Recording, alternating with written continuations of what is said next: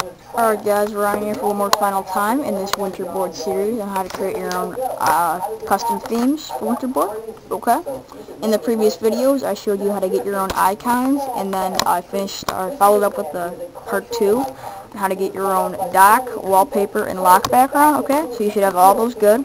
And now I'm going to show you how to get your own sounds and finally the SSHing process into your iPod collection. Okay guys? So start out with getting the sounds, guys. I want you to create a whole new folder. Okay? So wherever you do that, as I mentioned, a good way to do it is just simply go into My Documents, and then at the top up here, make a new folder. Alright, and it should automatically take you to a new folder down there. Guys can see. And I want you guys to name this UI Sounds with a capital UIS. So UIS, all capitalized, and then just ounds, which is a UI Sounds. Okay.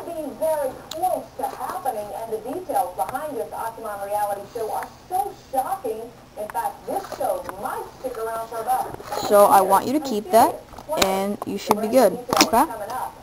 Or actually, I'm sorry guys, what am I saying? Extract it out to your desktop, or just save it at your desktop. Okay.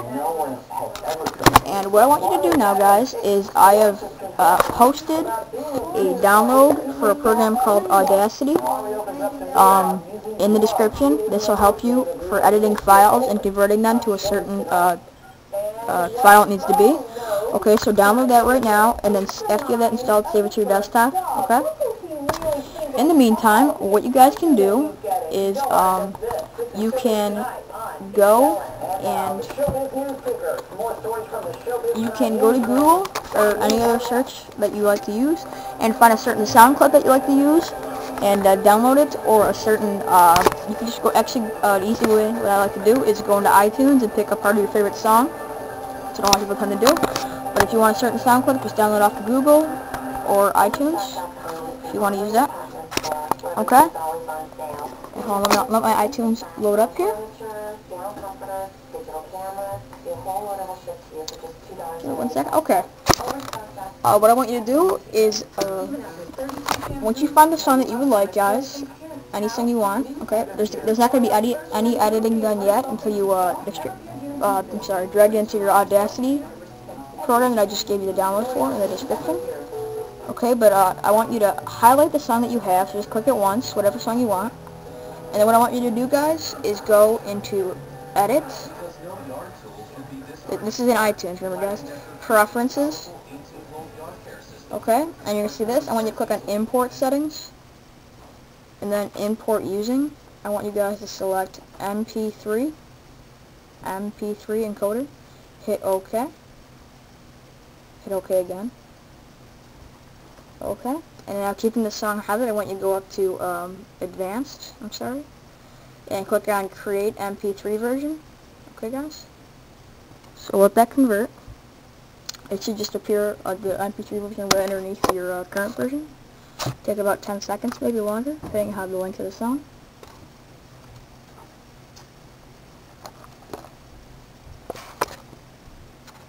Okay, mine's just finishing up. Alright, once it finishes converting, I want you to copy this, okay, back out to your desktop, and paste it, okay. So now you have an MP3 version of the iTunes song you just chose, or what you guys would do if you just download a sound clip off of Google, is you would drag that sound clip, no matter what file it was, into the iTunes, and then you take the same steps and convert it to an MP3. Okay, guys? So you take that download you got off of Google and convert it into an MP3. Okay? And that goes for any sound that you have personally recorded. You just drag that sound file into iTunes, create it to an MP3, save it to your desktop, and you'll be at the same step as I am right now. Okay? Then what you're going to do, guys, is open up the Audacity program I gave you the download for. So let me open up mine. Sorry.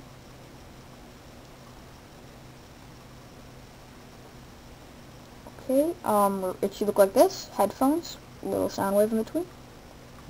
Go ahead and open it up. Alright. This is Audacity when it is plain looking. I'm just going to minimize mine a little bit. Not minimize it, but make the screen smaller. Okay. So there we go. And I want you to take that whatever file you have saved off of iTunes and drag it simply onto the screen and release. Okay, it's going to import the MP3 file. And the MP3 file was important because Audacity only works with MP3 files or like AIFF, anything. It just doesn't work with the MP4 format, which is what iTunes supports. Okay, or WAV for that matter. It only works for the MP3 or other files. Okay, so it's always good to convert it to MP3. Okay, now this is what the Audacity editing looks like here. So if you guys purposely took something off Google, you're going to be good. You're just going to do one step, which I'm going to get to in a second. But if you did the process of taking a song, a complete song, and converting it to an MP3, then dragging it in here, you're going to do some editing. Okay, guys? So let's set up the song. And get to the part that you like. It's very important to memorize where that green arrow is. Okay, and then hit the stop button so you know where it is. You're a good point. Okay, now take your cursor. It should look like the cursor that you used to type with in the text, and click it wherever that was. Okay, so you're gonna have a straight line come down. You're gonna get a little arrow, a little guy's hand. You're gonna drag that hand to whatever direction you want to delete from. It's gonna highlight it gray. Okay, you're gonna let go. Go up to edit, and then copy. What did I do? Edit. Cut, sorry guys. So it's going to get rid of that into there, okay? Mine's just a tad bit long, so I'm just going to get rid of it. There we go. I'm not really even paying attention to this, okay? But so I'm going to cut it again. And this is what I have.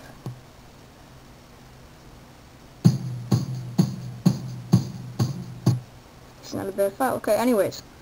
Okay, once you have your desired sound clip that you want, okay, what you're going to do is go into File, or I'm sorry, I think it's, Edit, Preferences, sorry, go to, where is it, look for it real quick, it's File Formats, and Audacity Preferences, File Formats, and it'll say Uncompressed Export Format, and a little arrow, click on it.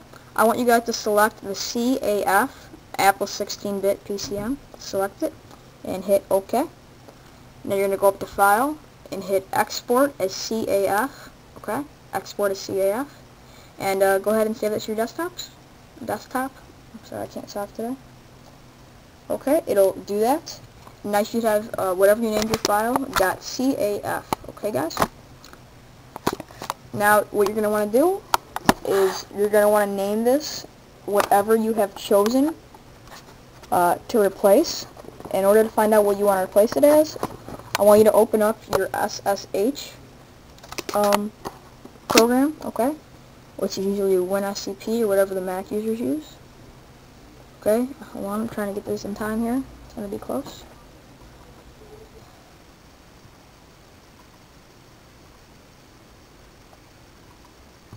Okay, and where I want you guys to go is, where am I going here? I want you to go into System. Okay, so hit that back button until you reach System, Library, Audio, UI Sounds, and here's all the available things you can do, such as lock, unlock, voicemail, sent mail, all that stuff, guys. The two most common are lock and unlock, and that's what I personally use, okay? Lock is when you lock it or unlock it, okay? So now I want you to go back to your desktop here, okay, and the file you just exported out of Audacity, go to Rename, and whatever you chose to do, I'm personally doing lock here, so hit lock, okay, type in lock.caf, don't change the CAF part, enter, and okay. Now what I want you guys to do here is take this, whatever you named it, .caf, and drag it into that UI sounds folder, okay? Drag it into that UI sounds folder. So drag it in there. And then drag that UI sounds folder into your theme folder that you created in the last few videos, okay? So now inside your theme folder you should have your icons, the dock, lock background wallpaper, and UI sounds, okay?